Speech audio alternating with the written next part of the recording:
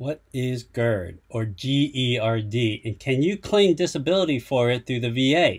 Welcome to Battle Buddy Ben. In this episode, we're going to go over the following. What is GERD? What does Title 38 say about it? And what do you need to claim it? So let's first talk about what GERD is. GERD stands for gastroesophageal reflux disease, or GERD, is a condition in which the gastric acid and partially digested food flow up from the stomach into the esophagus.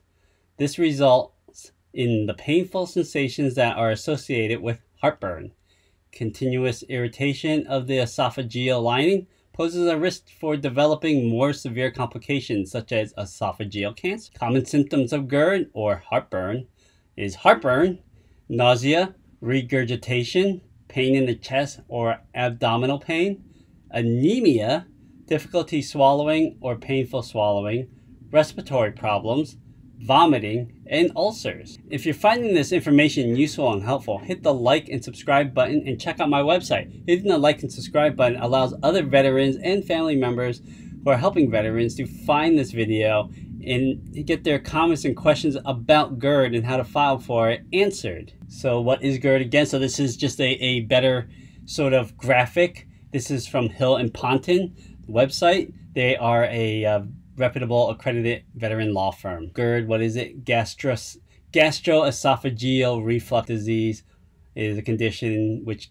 gastric acid comes up. GERD stomach, you can see there on the lower stomach image, the acid is flowing up instead of staying in that lower. You can see the lower esophageal sphincter muscle doesn't work properly. So the lower esophageal sphincter is open, allowing the acid to come back up. What happens in cases of GERD is that the lower esophageal sphincter muscle opens when it is not supposed to, allowing gastric acid and partially digested food to flow back up the esophagus. So what causes GERD? The esophagus, commonly called the food pipe, is a narrow muscular tube that is about 9.5 inches long. It connects the back of the mouth with the stomach.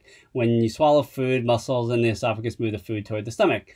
At the base of the esophagus is a band of muscle called the lower esophageal sphincter, or LES.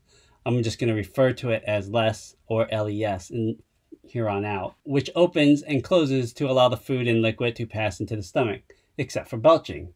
This is the only time that the LES is supposed to open. Once food and liquid have passed safely into the stomach acids and enzyme in the stomach begin to break down the starch, proteins, and fats in the food, and the stomach has a lining tough enough to withstand the acid. What happens in the cases of GERD is that the lower esophageal sphincter opens when it is not supposed to, namely after the enzymes and acid have started working on the content of the stomach. When this occurs, gastric acid and partially digested food flow back up. So that's what heartburn and all that kind of stuff is. The sensation is most commonly called heartburn, pyrosis, or acid reflux. The rating tables in Title 38 for GERD, it's not called GERD. It is located here under what is, I have boxed in here in red, 7346 Hernia Hiatal. I'm probably pronouncing that completely wrong, so I apologize if you know a better pronunciation of that. By all means, use it. Don't use what I have. But it is the most close to what GERD is. And you can see here at the 60% rating, so it goes 10, 30, 60. And 10 has 2 or more of the symptoms of 30%. 30% is persistent, recurrent epigastric distress with dysphagia, pyrosis, and regurgitation. So again, food is coming up. And then 60 is symptoms of pain, vomiting, material weight loss. So again, that's the anemia. You're going to get that because of that you're not getting the proper nutrition. Hematomesis or melena with the moderate anemia or other symptoms combination productive of severe impairment of health. So you remember the symptoms from a couple of slides before of what GERD is: anemia, pain, vomiting, weight loss, impairment of health, pyrosis, regurgitation, all that. So then down here, again, this is also off Hill and Ponton's website. GERD is typically rated under diagnostic code 7346, which is a rating for hiatal hernia, or vice versa, the wording. While the VA rating for GERD may not mimic that of other conditions, that doesn't mean that you can't obtain veterans benefits for your medical condition. One can argue that this doesn't make does not make any sense. But while the particular regulation does not make it harder to obtain service connection for GERD, there are ways to get around this. And since there is not a specific GERD VA disability rating system, individuals may choose to obtain veteran disability compensation by providing direct or secondary service connection in their VA disability claim.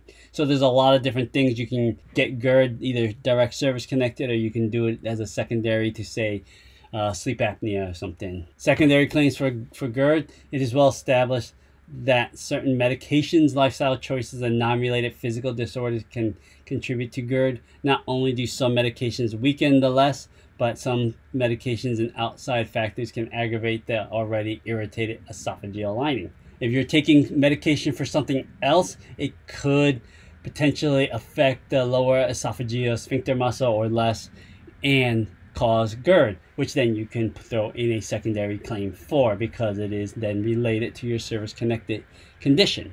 Also certain lifestyle choices.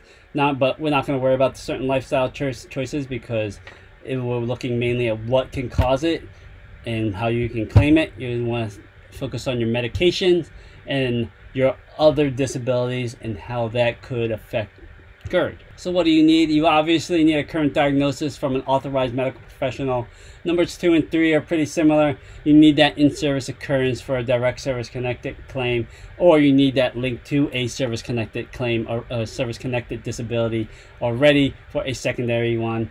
And then you need an official letter from a medical professional, preferably a specialist, or if you already have it in your medical records that you are suffering from this, or you had multiple occurrences while you are in service, then you can throw those in, and that's your medical nexus.